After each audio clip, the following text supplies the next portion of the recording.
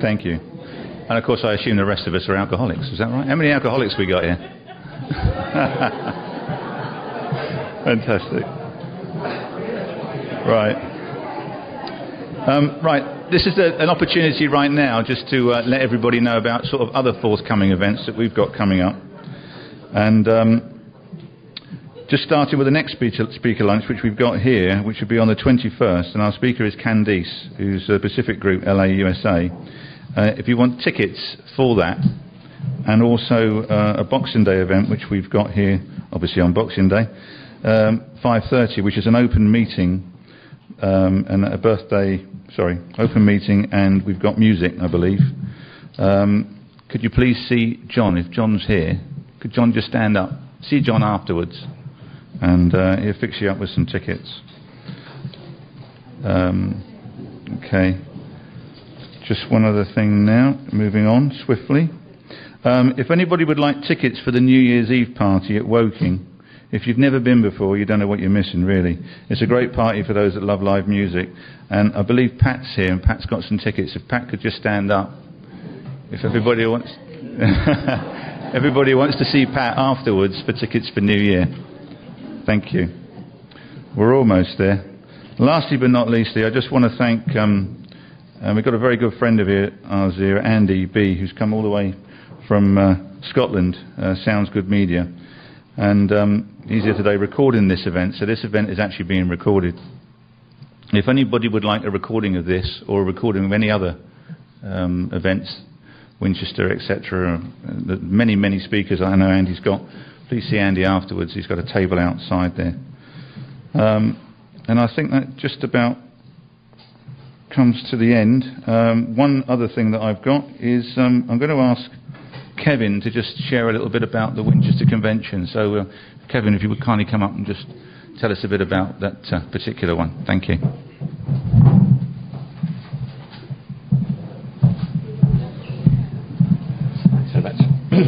Hi, everybody. My name's Kevin. I'm an alcoholic. For some reason, best known to some other people, I was invited to be the convener of the 2009 Winchester Convention. I really don't know why, and I spoke to my sponsor, and he asked me what was the last service that you did, and I couldn't remember, and he said, well, there's your answer. So here I am. The last two Northdown conferences in Winchester have been brilliant. I mean, I've thoroughly enjoyed them. I've been at both. So it's a real privilege to be asked to do it, and to have an intergroup that's so cooperative, well, I have been so far, it is really good. And there's really only one thing we've added so far that hasn't been in the previous years, and that is that the opening meeting on the Friday night will be in the nave of Winchester Cathedral. And we thought that that was probably a good place to have it, since there was a certain Mr. Wilson in his story found it very prominent in his recovery and his memories of Winchester Cathedral. And we felt that it was really a huge part of the history of Alcoholics Anonymous. And when we went along to ask the authorities, or I went along to ask them, having been pointed out to who to speak to, and asked them whether it would be possible. And it really was very interesting. I must share this with you. I made an appointment to see the guy at 2:30, and I turned up, as is not my wont, early, Georgia.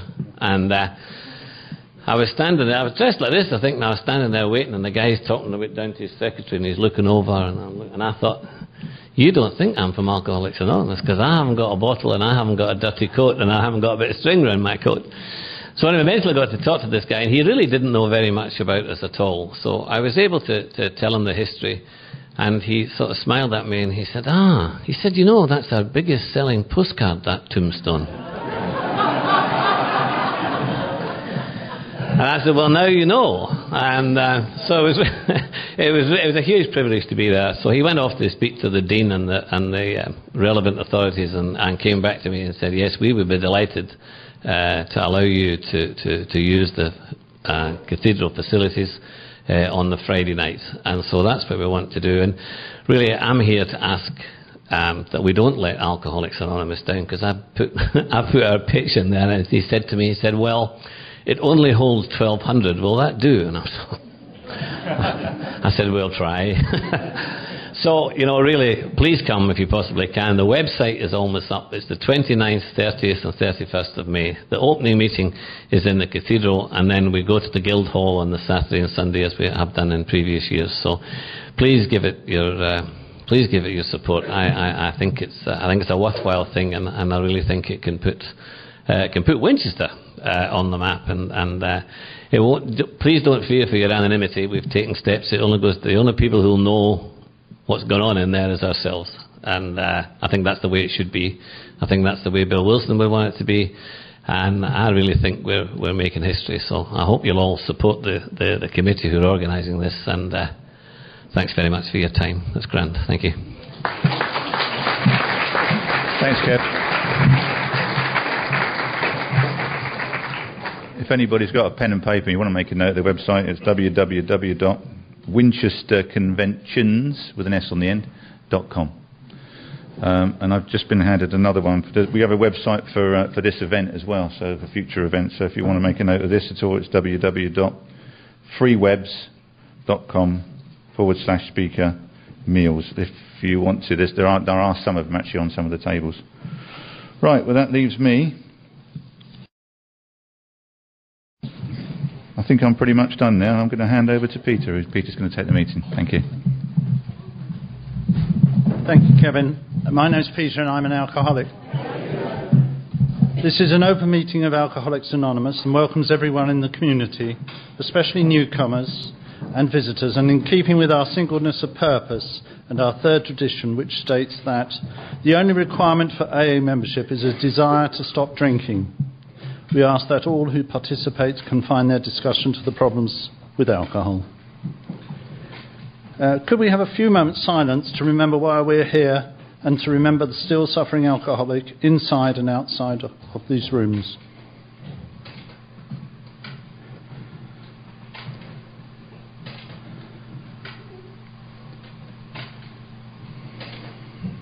Thank you. I've asked Bud if he'll read the preamble.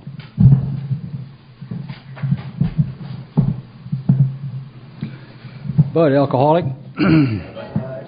The preamble. Alcoholics Anonymous is a fellowship of men and women who share their experience, strength, and hope with each other, that others may solve their common problem and help others to recover from alcoholism. The only requirement for membership is a desire to stop drinking. There are no dues or fees for AA membership. We are self-supporting through our own contributions. AA is not allied with any sect, denomination, politics, organization, or institution, does not wish to engage in any controversy, neither endorses nor opposes any causes. Our primary purpose is to stay sober and help other alcoholics to achieve sobriety. This bit's not written down. We shouldn't have eaten when we ate. We should have written down what we were going to do. It's all been changed. So now it gives me great pleasure to introduce Burns. No, it's wrong again. Sylvie. It's changed again. I've asked Sylvie if she'll read from the speaker's choice. Traditions and steps. Get your shit together. Yeah, we'll do it, shall we? Hi everybody, my name is Sylvie, I'm an alcoholic. Hi, Sylvie. The 12 steps and 12 traditions of Alcoholics Anonymous. 1. We admitted we were powerless over alcohol, that our lives have become unmanageable. 2. Came to believe that a power greater than ourselves could restore us to sanity. 3. Made a decision to turn our will and our lives over to the care of God as we understood Him. 4. Made a searching and fearless moral inventory of ourselves. 5. Admitted to God, to ourselves and to another human being the exact nature of our wrongs. 6. Were entirely ready to have God remove all these defects of character. 7.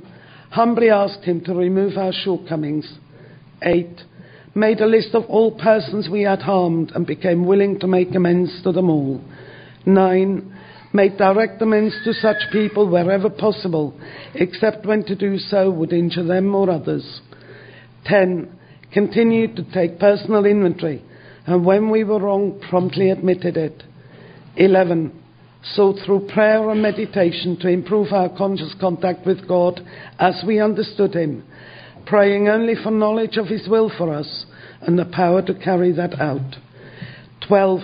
Having had a spiritual awakening as a result of these steps, we tried to carry this message to alcoholics and to practice these principles in all our affairs. AA's traditions. 1. Our common welfare could come first. Personal recovery depends upon AA unity. 2. For our group purpose, there is but one ultimate authority, a loving God as he may express himself in our group conscience. Our leaders are but trusted servants. They do not govern. 3. The only requirement for AA membership is a desire to stop drinking. 4. Each group should be autonomous except in matters affecting other groups or AA as a whole. 5. Each group has but one primary purpose, to carry its message to the alcoholic who still suffers. 6. An AA group ought never endorse, finance or lend the AA name to any related facility or outside enterprise, lest problems of money, property and prestige divert us from our primary purpose. 7. Every AA group ought to be fully self-supporting, declining outside contributions. 8. Alcoholics Anonymous should remain forever non-professional, but our service centres may employ special workers. 9. AA as such ought never be organised, but we may create service boards or committees directly responsible to those they serve. 10. Alcoholics Anonymous has no opinion on outside issues, hence the AA name ought never be drawn into public controversy. 11. Our public relations policy is based on attraction rather than promotion. We need always maintain personal anonymity at the level of press, radio and films. 12. Anonymity is the spiritual foundation of all our traditions, ever reminding us to place principles before personalities.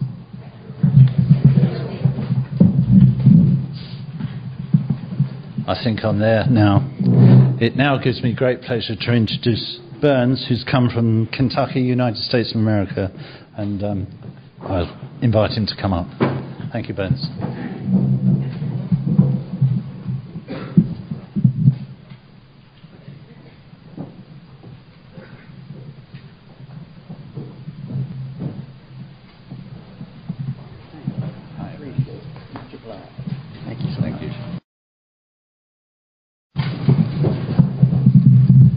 My name is Burns, and I'm an alcoholic. I appreciate y'all asking me to come, and let me clear up something before I start. I'm a little nervous today. Now, I travel and do a lot of speaking. I've cut back on it in the last 5 or 6 years for a lot of reasons, but I almost never get nervous, but I'm a little nervous today. And I was asking myself as I was sitting there listening to y'all talk why I was a little bit nervous, and I realized this is the first time that I've ever spoken before a group that speaks a different language from me. And so what I've done is I was going to ask Kevin to interpret for me, but after listening to him talk here, I don't think that'll work. So I'm going to ask Bud to interpret for me because he still speaks my language. Now, it's bad enough to be from the United States, but I'm from Kentucky, and that makes a huge difference, even if you're in the United States, if you're from Kentucky. And the only way I know that I'm close to home is when we say the Lord's Prayer at the end, we finish at the same time. In many places, that's not true. You've asked me to come and share with you my experience, strength, and hope, and what I was like, what happened, and what I'm like today. That's an evolution, as most of you know who are in recovery. If you hear me speak today and I'm still staying pure with the program of Alcoholics Anonymous as I know it, you hear me a month from now or 6 months from now or 2 years from now, there may be a different story. The story will be the same about how I got here. But the story about where I am today, at least in my experience, will evolve and will continue to change. As you would expect it to. If the steps in the book are the integral part of this program, as they have come for me, I couldn't stand to be without the fellowship, but the design for living for me comes out of the book and the steps. And the evolution continues to be a broadening awakening of a spiritual awakening as the result of these steps. I grew up in a little town in western Kentucky named Mayfield, about 12,000 Bible Belt of that part of the United States. I grew up in a home where there was no alcohol and no drugs. My grandfather, my mother's father, died drinking bleach in the Mayfield City Jail. He was the town drunk. My mother was molested physically, emotionally, and sexually in that home. She was what we call an adult child of an alcoholic today. And if you have a problem with that terminology, then just read the front page or the first page of the Family afterward. If you're around one of us, in essence, you get neurotic. Those were Wilson's words, you get neurotic. And I adored my mother. I adored her when she was alive. She died in 1978. Died as a relatively young woman. And I miss her more today than I ever have. And I loved her deeply. But my mother was goofy. And she should have been goofy because she never had a chance to deal with the shame, the rage, the resentments, all of the feelings that would go from having endured what she had to endure. And alcoholism dominated our home, although there was no alcohol in it. And the way it came out for me predominantly was conditional love. I learned rather quickly that the way to get mother's approval was to be perfect. Now, Bill Wilson, and the second best thing that he ever wrote for me, the best thing that he ever wrote for me is the big book, at least today. The second best thing he ever wrote was a letter that he wrote called Emotional Sobriety. And in that letter, he wrote that all of his problems came from money, power, prestige, sex, distilled into one word, approval. And he wrote that letter when he was 18 years sober, in 1953. And I've listened to I don't know how many fifth steps over the years, and done I don't know how many fifth steps over the years. And the pervading theme has been approval. I've held men in my lap big enough to eat that wall and stroke their back and stroke the back of their head while they cried with relief because I had told them it would be okay. A significant male telling them it would be okay. So I learned very early in life to be happy and to get approval was to be perfect. And when I got to Alcoholics Anonymous, it was the first place I'd ever gone where they told me, number one, I didn't have to be perfect. Number two, I couldn't be perfect. And number three, they were going to give me the rules and tools to deal with the fact that I couldn't be perfect. It was a great homecoming for me to get to a place that I didn't hear them say, you have to be perfect. But that was the first place I learned about conditional love, is I did everything Mother wanted me to do. And she lived vicariously through me and through my younger brother. That was the way she gained credibility in this town where she always felt they saw her as the town drunk's daughter. And so I found out I had to make A's, which I could do. I had the ability to do that, at least at that level. President of my classes, which I could do at that level. And when I did, Mother patted my butt, parted my hair, and made me king baby. That's where I developed most of the characteristics of my relationship with women. If you give them everything they want, then they'll take care of you and make you feel special. Well, you can imagine where all my relationships went. They went to hell in a handbasket because most women wouldn't buy that script. And the ones that did were just goofier than a goat. So we had a really good time running around, having a big time until they peed me off or I peed them off, whatever it was. But that's where I first learned about conditional love and perfection. The second place I learned about conditional love and perfection was the church. The two most dominant influences, at least that I've seen, and certainly in my life, the church and my home. Second place I learned about conditional love was in the church. Now, if you think I got a problem with the church, that's not true, because I had a string of medals for 12 years where I never missed Sunday school and church. Thank God I did, because in 1977, sitting there with a 12-gauge shotgun in my mouth right before I went into treatment, if it hadn't been for the values that I learned in the church, you'd have a different speaker today. The back of my head would be on a wall somewhere, because that's the only way I knew to get out of the pain. And those values I learned from the church held me in good stead. But they also taught me that if you, and when I came back from treatment, my next door neighbor was an Episcopal priest and my best friend. And I said, Jimmy, take me back to my church. And he said, I can do that, but you've got to go to AA because they have better success with alcoholics than we do. Now, I'd just gotten out of 4 months of treatment, so I knew that, but it really felt good to see a man with a collar saying that to me. And so, you know, I had a great relationship with the church. I ministered the chalice. The host was a lay reader on the vestry, the whole deal for 8.5 years. And then at 8.5 years, I sat with my priest, sat with my sponsor, and we prayed about where my ministry, we call it service, but where my ministry would be. Because for me at least, what I know about Alcoholics Anonymous, each of us has a ministry. We may not choose to take it, but each of us has a ministry. And to carry that message, which I will develop through my recovery. And we decided, and I told him, I said, now I'll go to seminary. I sure as hell don't want to go to seminary, but if you want me to go to seminary, I'll go. They said, no, with your experience, you need to be in Alcoholics Anonymous. So I had a great relationship with the church. But the church said to me, it wasn't what I heard them say. It's what they said. You believe this or you go to hell.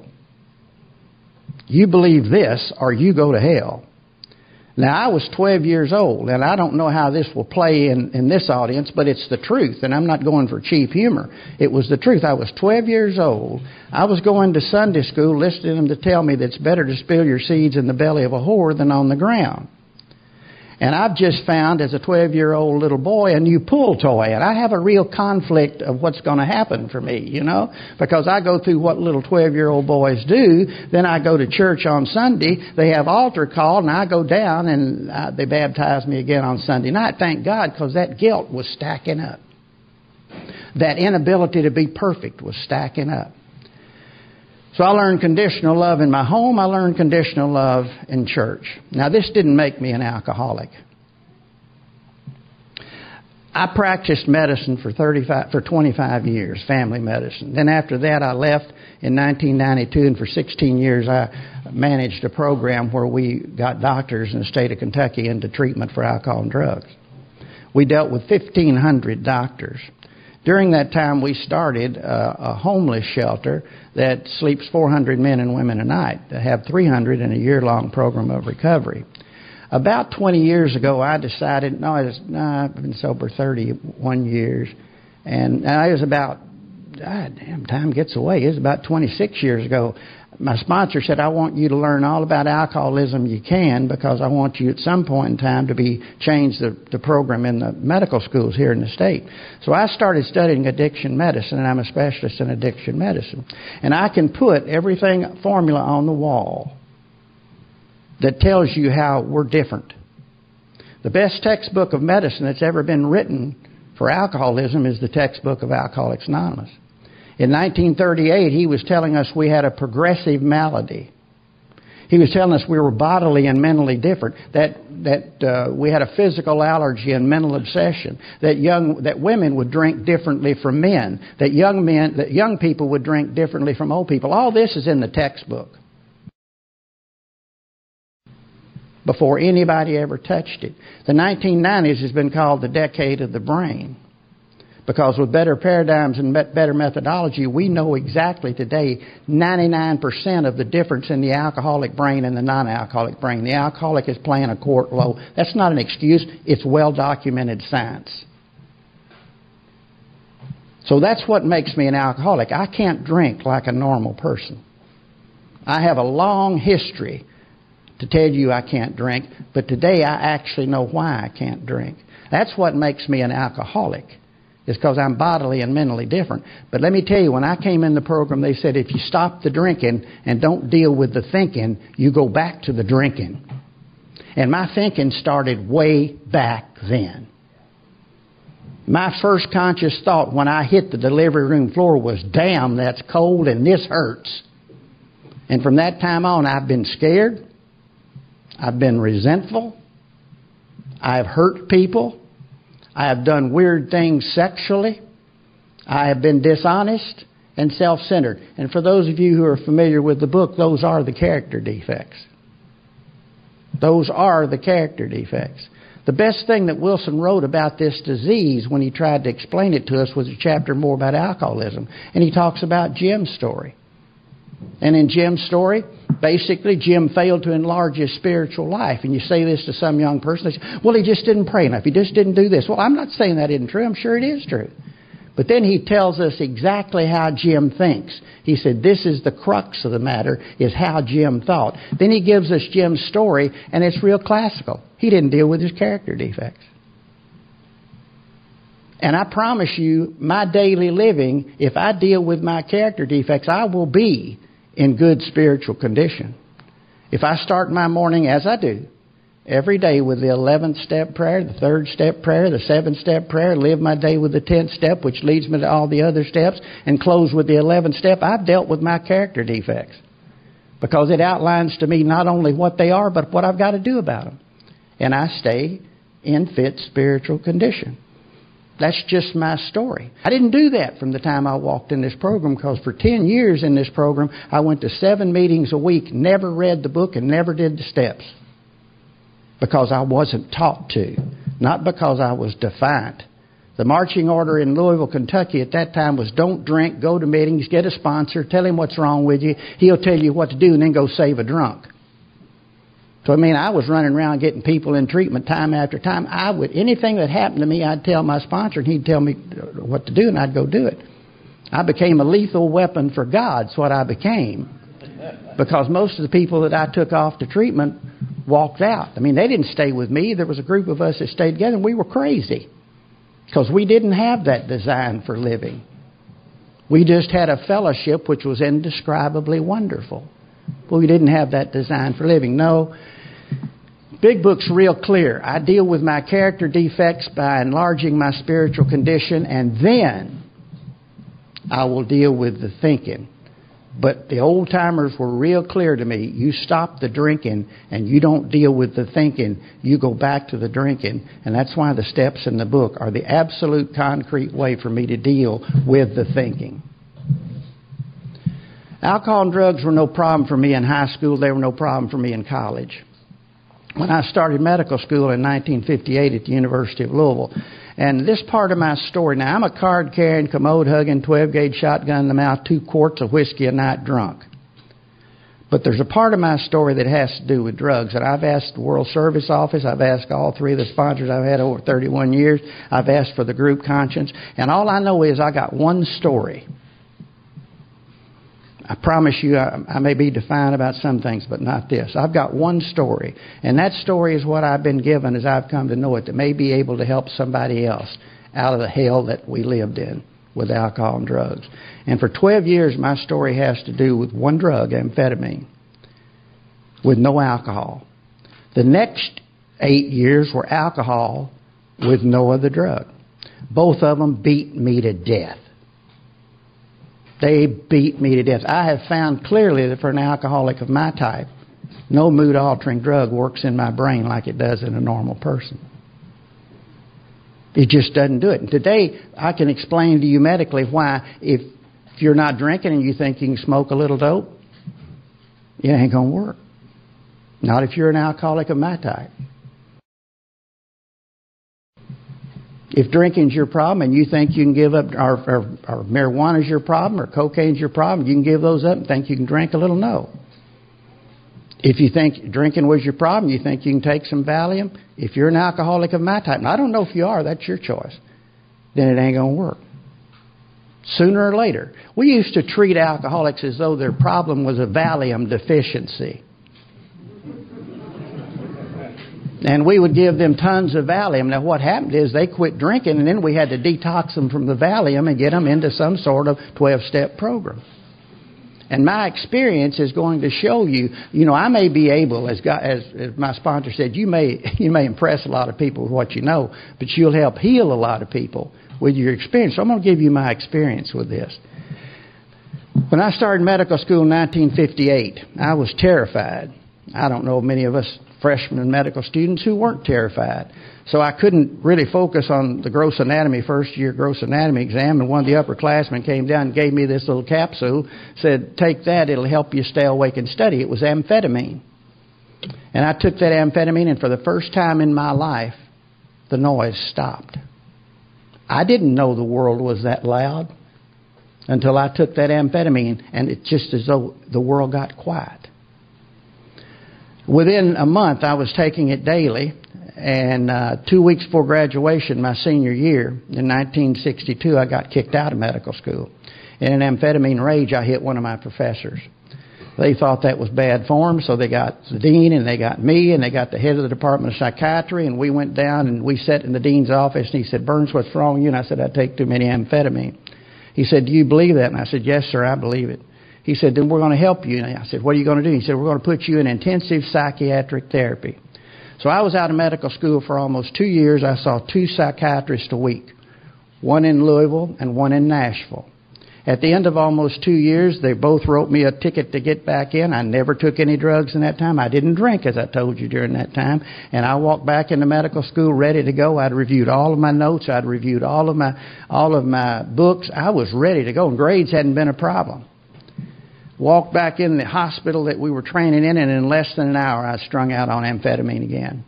And I just sat on the steps of the medical school and cried because I didn't know what was wrong with me.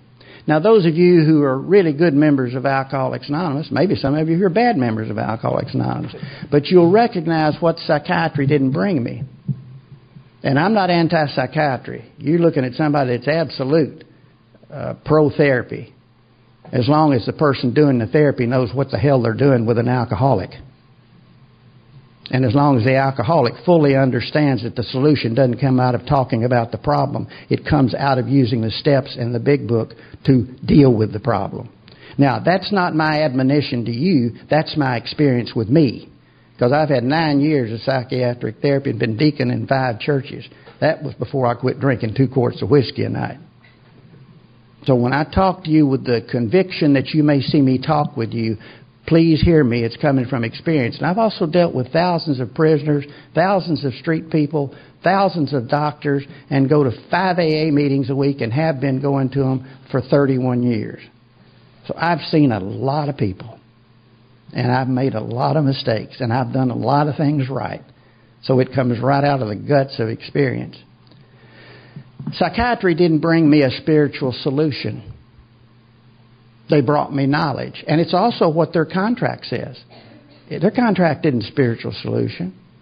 Their contract is to bring me knowledge. They brought me a lot of good knowledge, which stood me in good stead when I got to y'all. But they didn't bring me the spiritual solution. And when I walked back into that hospital, what they also didn't know in 1964, 63, was what we today call cueing. Cocaine taught us a lot. You know, in the big book it says alcohol is subtle. Well, there's nothing subtle about cocaine. And in the United States, basketball is a big sport, as you well know. And when somebody drives in, they lay the ball up there and it goes through, and that's 2 points. And that's alcohol, and everybody politely claps. Here comes cocaine down from the other end, naked, basketball in both hands, screaming down the court, goes up and slam dunks them both, rips off the backboard, at still 2 points. But you never forget that cocaine is there, because as it leaves, it's giving everybody the sign. Alcohol is subtle. There's nothing subtle about cocaine. And cocaine taught us about cueing. There's a place in the brain where everything we do is stored. And under certain conditions, it comes up. We know it as post-traumatic stress syndrome or Pavlov's syndrome. But I'll tell you, it's what we teach each other in recovery. Don't go back and be sure and change playmates, playpens, and playthings. Because walking back into those positions, the bell will ring. The bell will ring. I've seen cocaine addicts cue off of a $1 bill if they snorted it. I've seen them cue off of a telephone ringing. Now, we didn't know that in 1963, so I walked through there, and the minute I walked back into that same environment with no spiritual solution,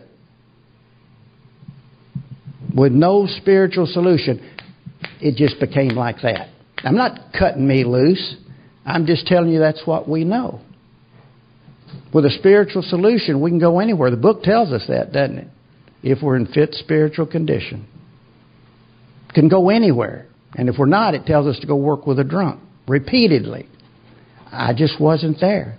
We didn't know that that's where I had to be.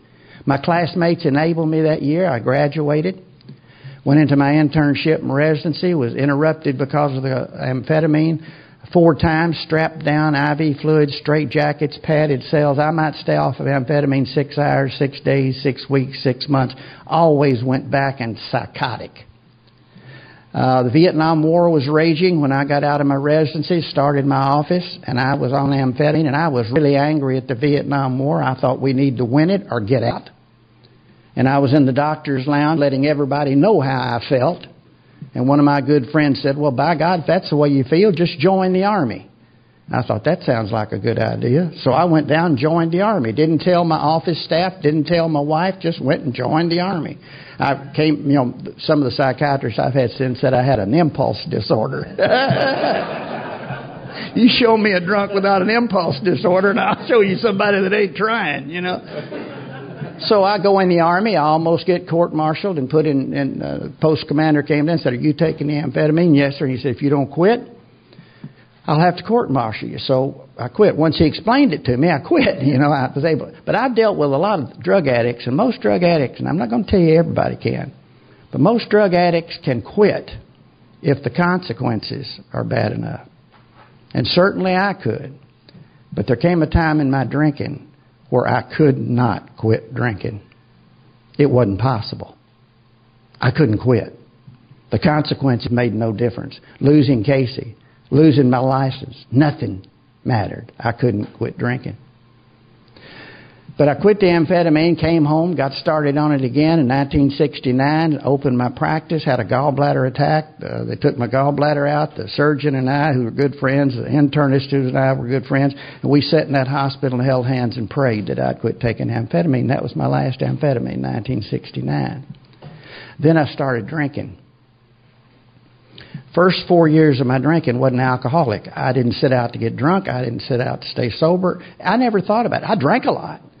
I got drunk a lot. But I never thought about it. One way or another. It didn't interfere with my job. Didn't interfere with anything. The next 3 years of my drinking was alcoholic. Because when I got up at 7 o'clock in the morning, I knew at 4:30 that afternoon I'd have my first drink. I didn't drink as much. I didn't get drunk as often. But every morning I got up, and throughout the day, I was waiting for the drink that would happen at 4:30. I would come into the office early. I would see my patients. I would see the emergency patients, because when I left at 4 o'clock, my partner took over and saw any other patients, because I was walking out at 4 o'clock, walking across to the 7-Eleven grocery store, getting me a quart of beer, drinking it, driving 25 miles home, got in there and got my scotch and water and got smooth. Y'all remember smooth? Hell yes, you remember smooth. That's what you're in this room for, because you can't forget smooth. So there'll come a day and we'll be unable to bring into our conscious memory with sufficient force the humiliation of a week or a month ago. We are powerless. That memory of smooth, peace, quiet. The last year my drinking was addictive. I drank a quart and then 2 quarts of whiskey a night. Told myself I wasn't an alcoholic because I never drank in my office. And had to believe it. My first wife kicked me out of the house in 1975. She should have kicked me out sooner. That marriage was born in hell. She was a mean-spirited woman, and I was a crazy guy. She didn't get a bargain, and neither did I. Let me tell you why we got married. We got married because she was the first woman I ever slept with, and I was the first man she ever slept with, and our religion said if you sleep with each other, you have to get married. We didn't want to sleep together. We really didn't want to do that. But we sure as hell didn't want to get married. But we did. And we lived through 17 years of trouble.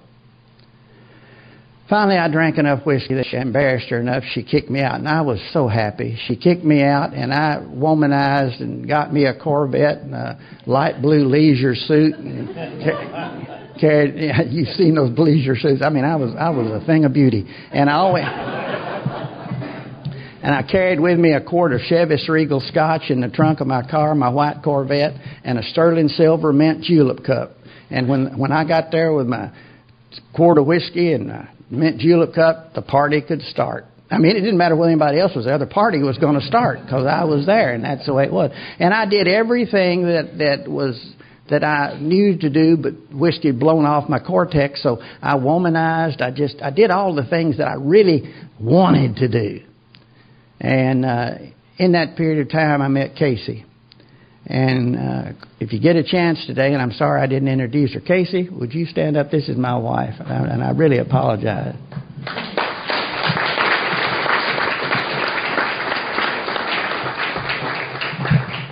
And as you can see, Casey is a beautiful woman, and when I met her, she was a beautiful girl, and I knew she was the right one. Now, her daddy was bipolar, and she watched her mother take care of her daddy. My mother was goofy, and I watched my daddy take care of my mother. So our pathology brought us together. Our hearts have kept us together. That's exact, and recovery has kept us together. We started with no scars, and by the time we were 13 years sober, we had scars all over us because we brought the disease in with us. We brought the disease in with us with virtually no game plan for living, and I'll describe what I mean by that. But most alcoholics do. We had one date and then moved in with each other, and it seemed like the thing to do at the time. And it was the thing to do, basically. Two little children taking care of each other, walking hand in hand through the dark and the cold. That's exactly what it was. And we drank together, drink for drink. Casey's 13 years younger than I am, and she didn't get sick, and I did. She's 14 years younger than me. I'm sorry. When did that happen? You didn't have a birthday, and I did, right? I understand. Okay, and so she didn't get sick, and I did. And going into that last day, the last end of that drinking, I'll describe it to you. And I can start any time during the day, but I usually start at 11 o'clock in the morning. That's when I would get up. Now, I didn't go to bed. I slept in a chair. And Casey would come in every night crying and say, "Please get up and come to bed with me." And I'd say, "No, I'm crazy, and I'll drive you crazy. I'm just crazy, and I'll drive you crazy." And she would cry and go to bed. And then I would just lay in that chair, and I kept thinking, if I don't go to sleep, I won't wake up. And if I don't wake up, then the day won't start. And if the day doesn't start, then I won't have all this hell to start over again. That was the delusion. I'd reached that point of delusion. I mean, complete irrational type of thinking. I'd get up at 11. I would take a Valium to stop shaking because I was really going into DTs pretty much all the time. Race to the office, take about 2 to 3 hours to see what I normally saw in 8 hours. Then race over to the hospital and see my patients, and then come home. And I'd call Casey, and she would fix the scotch and water and put it in the refrigerator because I had it timed just exactly right where it would just be chilled. Then I'd walk in, I'd take out that and drink that first drink. She'd fix my broiled steak and baked potato because I was a doctor and I knew I was destroying my liver, so I had to eat. You know, I never even considered stopping drinking, but I was going to keep eating, you understand? And, I mean, that's just the way it was. And then I would sit down on the floor with my bottle of Scotch whiskey, and my first record of the evening was the Mormon Tabernacle Choir and the Philadelphia Philharmonic Orchestra doing the Battle Hymn of the Republic. You know, "Mine eyes have seen the glory of the coming of the Lord." And I'd just cry and cry. Then I'd put on my next record, which was Neil Diamond's "I Am," I said, you know. This is where he's talking to a chair. And I'd put it on. My hero at this time was a man who was talking to a chair. Now, Neil Diamond had a lot of problems in the 70s, but he wrote this magnificent song, and if you ever listen to it, it says, "I've got an emptiness deep inside, it won't let me go. But I've got an emptiness deep inside and it won't let me go. I'm not a man who liked to swear, but I never cared for the sound of being alone." And any alcoholic who's reached the point of surrender really can relate to that. You know, I could be alone in a crowd of 60,000 people. I could be alone anywhere. I was always alone. And I'd just cry, and I'd cry, and I'd cry, and I'd cry, and then I'd get in that chair and we'd go through it night after night after night after night. That one morning, she'd gone to work, and I got up, and I knew it was over. I mean, I knew it was over. I didn't have a clue what to do about it, because like I told you, I'd had 9 years of psychiatric therapy, been deacon in 5 churches, and I was drinking 2 quarts of whiskey a night. But I knew it was over. And I said, "God, you got to help me." And I knew immediately what I had to do, and I walked back into my bedroom, got my 12-gauge shotgun, and put it in my mouth. And I was out of here. Now, I really believed in God. I mean, this is my story, and this is my journey. I really believed in God, had throughout the whole time. God lived on a cloud and looked like Charlton Heston or Santa Claus. And when I pulled that trigger, I'd go up on that cloud, I'd be home, the pain would stop, and then that would be it. What I didn't know how to do was how to bring that power that I loved so much into me. This God was a God that lived here, I lived here, and never the twain would meet till I died, and then I'd go home. But there was no way to bring that power into me that I knew. And the book is real clear. Step 2, lack of power. Isn't that what it says? Lack of power, that's our dilemma. What the book and what the steps and what the program has done for me is bring that power realistically into me. That's what the whole deal's about. I didn't recognize that for probably 25 years. Even after I got into the steps. It was still, I did all this in God's name, but I did it with Burns Brady's power. And finally along came enough for me to realize everything I'm doing, this talk today, is with God's power. I may not articulate it the way He would want it to be done, but I'm real clear that I wouldn't even be... I wouldn't even... That's it.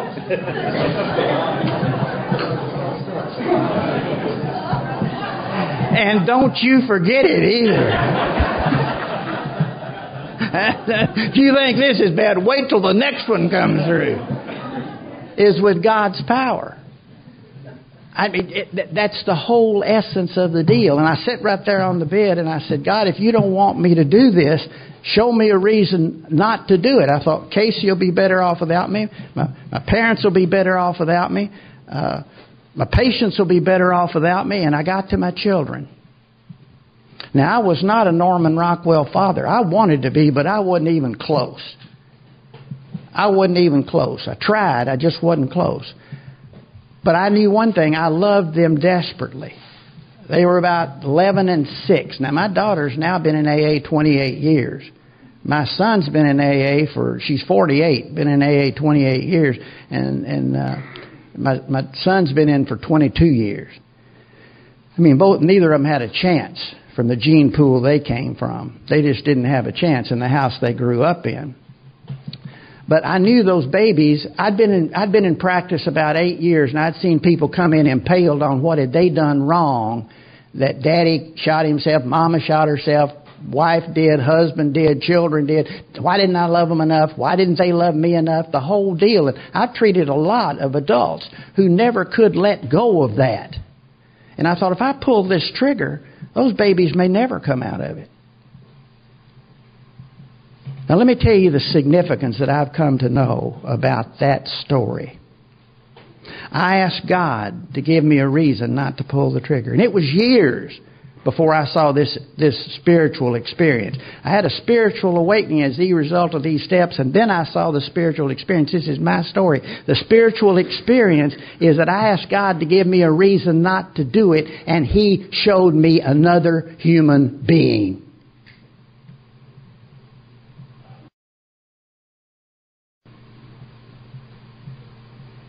He showed me another human being.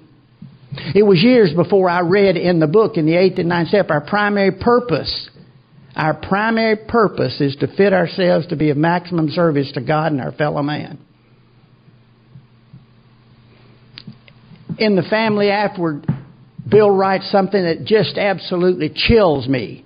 Those of us who have spent much time in the world of spiritual make-believe have recognized the childishness of it. This has been replaced by a great sense of purpose. God wants us to have our head in the clouds with Him, but our feet must be firmly planted on earth. That's where our fellow travelers are. That's where our work will be done. He writes in another place talking about basically doing a 12-step call on a preacher. And he said, your preacher may know more about the book than you do, but he's curious as to why you're sober and he's not. He said he may be an example. Listen to this. He may be an example that faith alone is insufficient. It must be followed by self-sacrifice and unselfish constructive action. Self-sacrifice, steps 1 through 3. Unselfish constructive action, steps 4 through 12. Our primary purpose is to fit ourselves to be of maximum service to God and our fellow man. It doesn't say to be of service, to fit ourselves to be of maximum service. To fit. What a joy to know what I'm here for. What a joy no longer to have to wonder what my job is. What a joy to know what my place in Alcoholics Anonymous is and what the marching orders are to fulfill it. Great day in my life. Great day in my life. I laid the shotgun down, got in touch with a psychiatrist the next morning. The first God of my understanding was 5'9", wore glasses and stuttered. And I said, David, tell me what to do. I'll do anything you tell me to do. I'll do anything. I lived about 8 months of incredible humility, where I surrendered to a higher power at every level. By not getting in the book, I never saw how that would grow up. So I became a little boy for 10 years in recovery. The psychiatrist sent me. The man who ran the treatment program told me what to do. I got home. I got a sponsor. He told me what to do. And that's the way it was for 10 years. That's the way it was for 10 years. When I got home from treatment, they sent me off, detoxed me in New York, flew me down to Atlanta, and I was there for almost 4 months, and I came home. When I got back to Louisville, it was the best of times and the worst of times for AA. It was the best of times because the fellowship was indescribably wonderful. I mean, we ran together. There were 5 of us, and I called us the little pygmy elephants. One right behind the other, holding each other's tail. It wasn't this come 30 minutes early and stay 30 minutes late. Oh, no. We lived with our wives 24/7. We'd call each other 6 and 7 times a day. Our wives would get together, and we'd get together on weekends and cook out. I mean, 3 of those men are now dead, and the other 2 of us are walking on banana peels. But I got to tell you, I revere them, and they revered me, and the whole deal was wonderful. That was a wonderful time because nobody had published at that time about the post-acute withdrawal syndrome. Bill Wilson was the first person to ever describe it. Remember when he said for 1.5 years he couldn't get a job because he was racked with waves of self-pity and resentment? He was the first person to ever describe what medical science described in 1979. For 6 months to 2 years, antegrade memory may be distorted. If you've ever gone to an AA meeting and walked out and couldn't find your car, welcome. You know? Or, I mean, repeatedly. It says antegrade, so I could remember how to practice medicine because that's like riding a bicycle, but I couldn't read any new material. And in working in the homeless shelter and in the prisons, these men just light up when I say, look, how do you feel? I can't remember anything. Don't worry about it. You know where you are? Yeah, I'm in prison. Good. You got that part right? You're just fine. You're going to wake up one day and you're going to be out of prison. I would go in, I would see a psychiatrist on Tuesday and Thursday. And when I'd go in on Thursday, Homer would say, where do you want to start? I'd say, Homer, where do you want to start? And he'd say, let's go back to where we were on Tuesday. I said, I don't remember where you're blocking your therapy. Oh, God, I'm blocking my therapy. I'm a piece of tongue. I mean, this whole thing's never going to work. I'd go into the AA meeting in the old time, say, you got a problem? I got a problem. What's the problem? I'm blocking my therapy. They'd say, I'd tell them the story, and they'd say, do you remember where his office is? And I'd say, yeah. And they'd say, that's as good as it's going to get for about 2 years.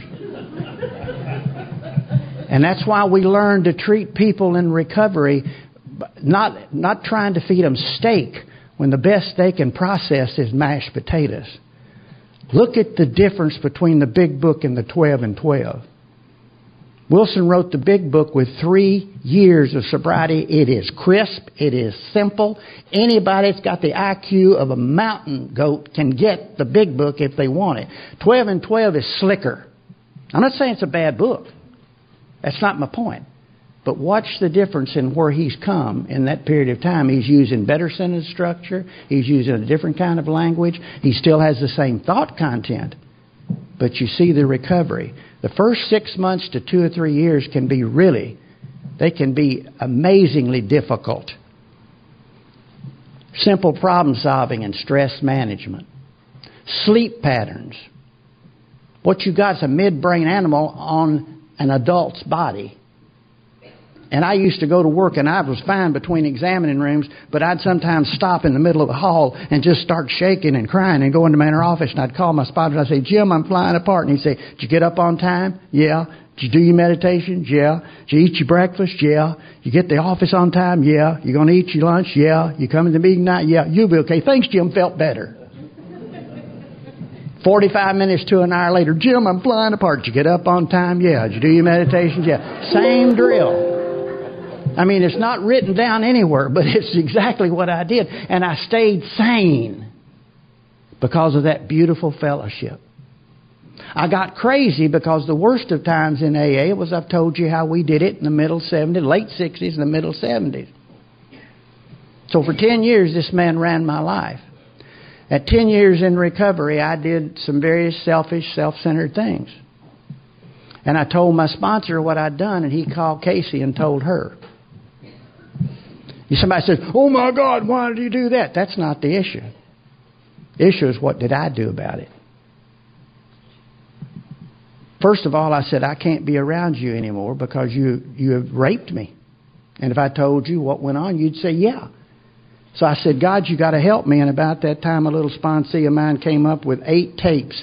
They were Joe and Charlie's tapes of the Big Book of Alcoholics Anonymous. And as I listened to those tapes, I heard the full 12-step program.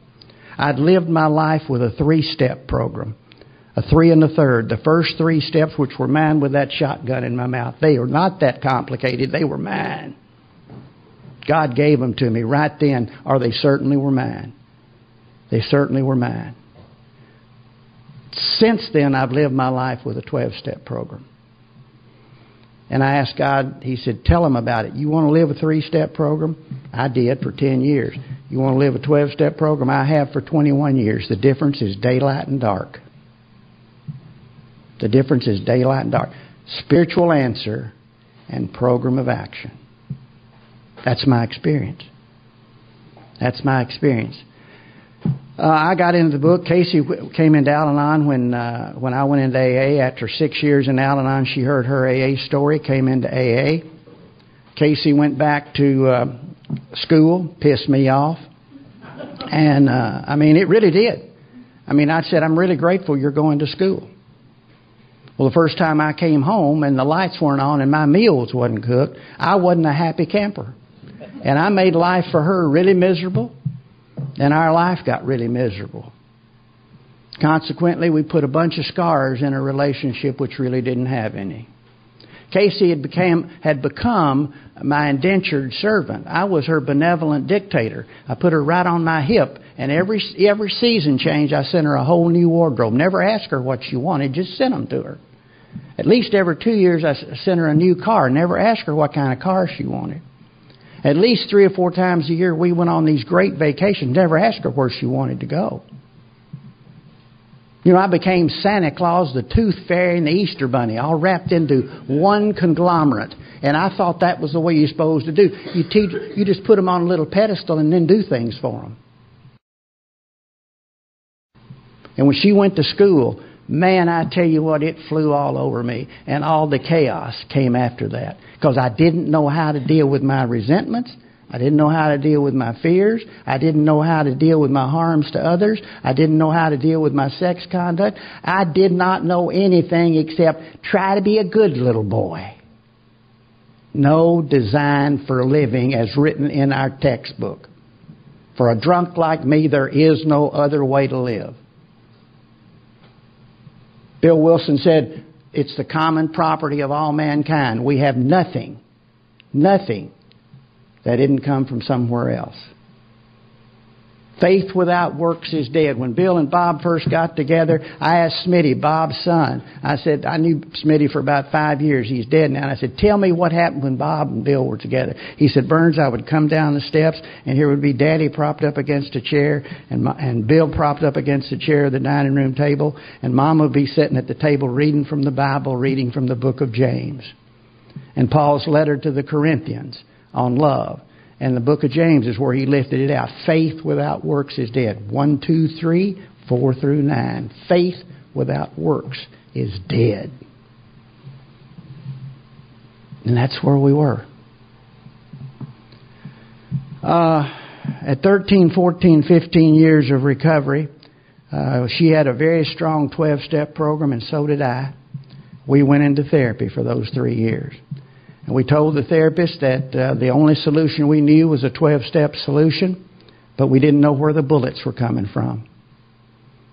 And we spent 3 years of very hectic, God-directed therapy where we solved everything we learned with a 12-step solution, having had a spiritual awakening as the result of these steps. What I learned during that time is the answer to everything is a spiritual answer, having had a spiritual awakening as the result of these steps. What I also learned is that program is a process. When people say you have to accept something, and Paul Oliver wrote that in Alcoholic Dr. Addict, and I sat down with Paul, he was a good friend, and I said, Paul, I just really hate that piece of the book. And he said, why? And I said, I just don't get it. I said, I've sat in AA meetings and somebody comes in and said, my wife's been raped, my children have been kidnapped, my cattle's been rustled, my barns have been burned, my fields are burning, and somebody will say, you just have to accept it. And I feel like, you just have to accept it. Give me a break. Well, they're right. But how does that acceptance come? What I've come to know, it comes as the result of these steps, this process. I can't will acceptance, serenity, love, sobriety. I can't will any of that, but I can get it through as the result of these steps. That's the spiritual awakening for me. About 8 years ago, I got into a quandary. I knew I was happy, joyous, and free, and I knew everything seemed to be fine, but I couldn't figure out why that I didn't know peace. Now, if you'd asked me how to define peace, I couldn't have done it. But I thought it was like stop the motor, like that first drink when we could drink and the motor stopped. I thought that must be peace, and I don't feel that. So I went to see the psychiatrist with a therapist that was over there and good friends of mine, and they said, nobody works at a better program than you do, but we don't know what to tell you. Just keep doing it, I guess.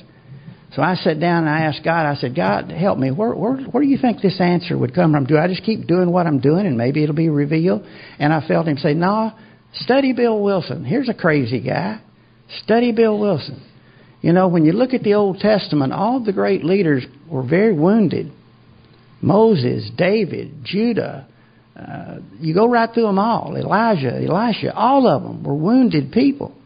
So it appeared that God picked wounded people. Now, I don't know if that's true. It just appeared to me that he did, certainly in the Old Testament. And here he picks Bill Wilson, and Bill Wilson is so wounded that it's almost incredible. His strength and his purpose comes, at least for me, through his woundedness. As I think so does mine. And as I believe for y'all, so does y'all's, depending on how you want to use it. That's what my opinion is. So I began to study Bill Wilson, and I found what I was looking for. In 1940, there was a Roman priest, a Jesuit, named Ed Dowling. And Ed Dowling read the Big Book in 1940 and realized that this man who had written it had reduced all the Ignatian spiritual exercises into 12 steps. And he made a special trip to New York to meet Bill Wilson. He said, I have to see the man who wrote this. And it was in November, and it was a cold night. Nobody knows where Lois was, but they were on their 24th Street, in the 24th Street clubhouse, and the caretaker was downstairs. He got his room to keep the place clean. Bill's upstairs in his hypochondriacal mood. Bill was a complete conversion hysteric. So am I. I mean, as a doctor, my differential diagnosis for athlete's feet starts off with Tsutsugamuchi fever, and then it gets worse from there. I mean, I'm a complete hypochondriac, and I've got the tools to do it. Hell, Wilson just kind of played around with it, But he's laying up there, and he thinks he's dying from a bleeding ulcer. He had a bleeding ulcer about 3 times a day, but he was always doing that stuff. I mean, I love this man. I adore him. But part of the reason I adore him is he was such a flake. I mean, he was just such a flake. And he's sitting up there thinking he's dying from his ulcer. And about 10 o'clock at night, the caretaker comes up and said, Bill, there's somebody here to see you. And he says, oh, no, not another drunk. Have you ever been on your third day of doing somebody's fifth step? You think, if I have to listen to this crap one more day, I'm going to puke. But you do it because, that's what you do. So up, he says, okay, send him up. So here comes Dowling. He's about 5'6", shocky white hair, pugsy face, arthritis in his spine, uses a cane. Wilson can hear him tapping down the hall. He comes into the room, 5'6", about 6'4", 6'3", or 6'4". Dowling has his overcoat on. Wilson says, take your coat off and let's talk. When he took off his coat, he saw his collar. Now, Wilson revered men of the cloth. And I'm absolutely certain, in all probability, it's because he thought they had something he didn't have. And I've studied most of the letters that Wilson and Dowling wrote over the next 20 years, because from 1940 to 1960, their relationship was incredible. Hadn't been for Dowling, I'm not sure what would have happened to Wilson. I'm not sure exactly what would have happened to AA, because he took Wilson through some really rough spots during that time with his demeanor and just his attitude and the way that he used his spirituality and his religion. So Wilson just fell in love with people of the cloth. So they sat down and started talking, and they talked for 4 or 5 hours and just fell in love with each other. And in the middle of that conversation, or sometime during that conversation, Wilson says to Dowling, will I ever know peace? Dowling says, no. He says, why? He said, you've been blessed with divine dissatisfaction. He says, your searching will bring so many people home. That is your blessing. That is your blessing. And as I read that, I just burst into tears. All of a sudden, I knew what we've been teaching each other. To carry out this message that I've been given has been my blessing. And with it, I have done things that I never thought I could ever do in a way that I never thought that I could do them.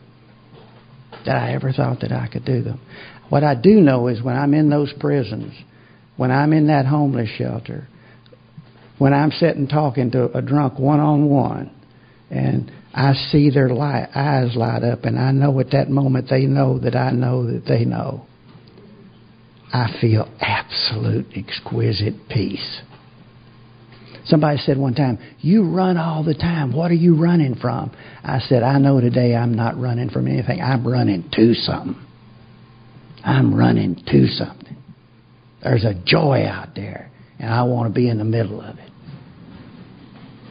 The last story is my daddy.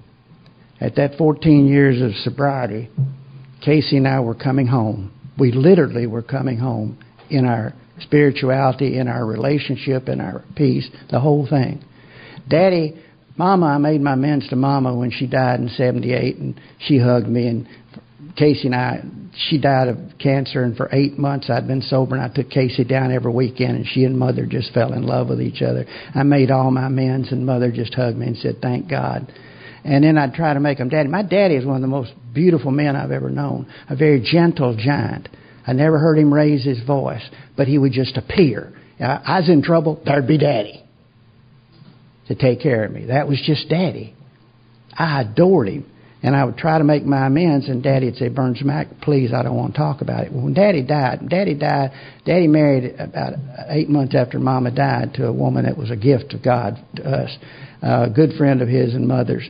And when Daddy died, Peggy told me that Daddy wouldn't listen to my amends because he was too ashamed. And I said, of me? And she said, no, your daddy was ashamed of himself. He thought he'd caused alcoholism.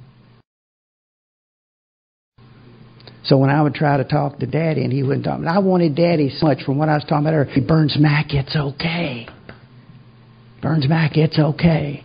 Then he went into Alzheimer's. He actually had microinfarct dementia, but it looked like Alzheimer's for about the last 5 years of his life. And I'd just go down, and he got to where he didn't know me. He didn't know who Mother had ever been. He didn't even know Peggy. He didn't know my brother. So I'd drive down every weekend to work with Daddy. And on the way down, I'd say, God, take away my pain. And about a 250-mile drive one way, and I'd pull up and go into the nursing home where we'd put him because he needed health care. And it wouldn't work, and I'd cry all the way back home. Next weekend, I'd go down.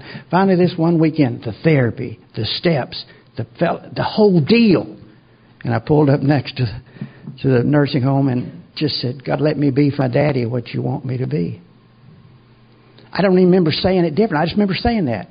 I walked in, Daddy was in a wheelchair. I didn't call him Daddy. That confused him. I said, how can I help you? And he thought I was Uncle Buster. He said, yeah, would you shave me? So I shaved Daddy, and I said, would you like some lunch? And he said, please. I rolled him out there, and I fed him because he's just about too weak to feed himself. And then Peggy came in and sat down, my stepmother, and she and I got to talking, and Daddy was just watching us. I turned around and said, would you like to go out on the porch? He said, I believe I would, Buster. And I rolled him out there, and Peggy came back. We were sitting there talking to each other, Peggy and I, and Daddy just watching. He raised up in his wheelchair, and he looked at me and said, son, today you're just like the little boy your mother and I raised. I love you very much. Thank you for coming to see me. Now, 10 seconds later, he didn't know who I was. Never did again. We buried him in 1992. There was a real miracle that happened that day. The miracle wasn't that my daddy recognized me. Not to me. As a physician, I can explain most of that. The real miracle, and the fact that I can explain it makes it even more of a miracle, is that this self-centered alcoholic, this fear-ridden, resentment-ridden alcoholic said that day, based on what you taught me and what I read and studied and learned, is, let me be for my daddy what you want me to be. That's Alcoholics Anonymous, as I've come to know it and as I live it. What a great privilege to be over here talking with y'all today, and I appreciate the honor of letting me. I love you very much. Thank you.